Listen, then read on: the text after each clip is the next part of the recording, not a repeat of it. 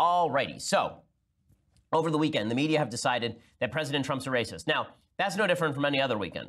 Every weekend, the media decide that President Trump is a racist. Now, some weekends, they have more material than others to call President Trump a racist. Now, let me start with this. I want to start by talking about what makes someone a racist. What makes someone a racist? So, I think there are a few different ways to look at this. One is a person whose entire worldview is inherently racist. So this would be like the Richard Spencer group of people who think that black people are innately inferior, more prone to criminality, have lower IQs, but not in terms of it's not racist to suggest that black folks on average may have lower IQs because racial groups differentiate, but that is a natural thing, and that has behavioral consequences that cannot be cured by culture, right?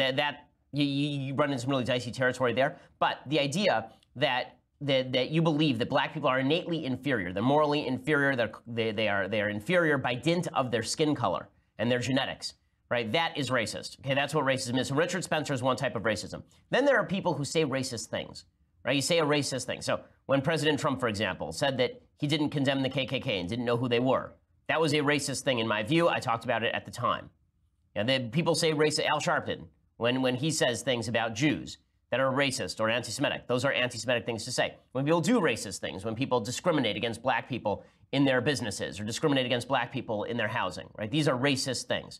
But I think that what the media are trying to do right now is use the term racist and label people racist. So not actions, not activities. I'm always hesitant to label anyone overtly racist. Say that the person themselves is completely racist unless we are suggesting that their entire worldview is dominated by racism. Now, there are racists, obviously, whose entire worldview is not dominated by racism. But when it comes to public policy, when it comes to public figures, we have to determine what's the usefulness of saying whether somebody is a racist or not. Now, there are three reasons why you would say somebody is a racist. And I'm going to get to why I'm talking about this and all this in a second. There are three reasons why you might suggest that somebody is racist. One, it's just true. You're saying it because you apply it across the spectrum. When someone holds racist views, then you are going to call it out. Al Sharpton is a racist, and you think Donald Trump is a racist, or Al Sharpton is a racist, and Richard Spencer is a racist, and Jared Taylor is a racist. Right? You're going to try and call out racism wherever you see it, and you're going to label people racist based on their worldview.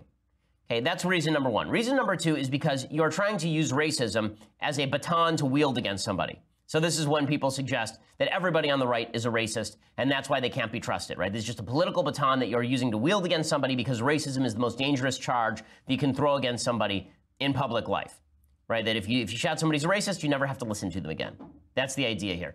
Okay, and then there's reason number three. Once you label somebody a racist, overall, once you say that Donald Trump, for example, is a racist, which is what the media have been saying over the weekend, once you say Donald Trump is a racist, then what you are doing is allowing yourself the ability to avoid evaluating individual instances of racism.